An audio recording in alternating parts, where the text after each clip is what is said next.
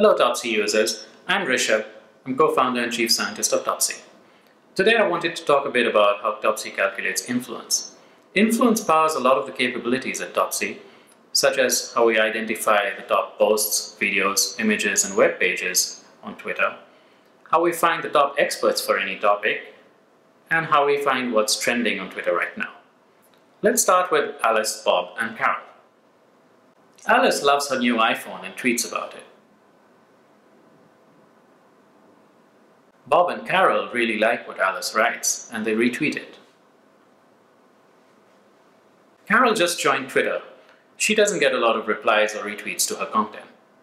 Since Carol doesn't get much attention, she doesn't have much influence, and her retweet of Alice doesn't really affect Alice's influence.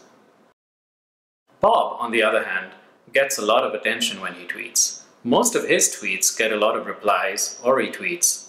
Bob has a lot of influence. When he retweets Alice, Alice's influence sees a nice little bump.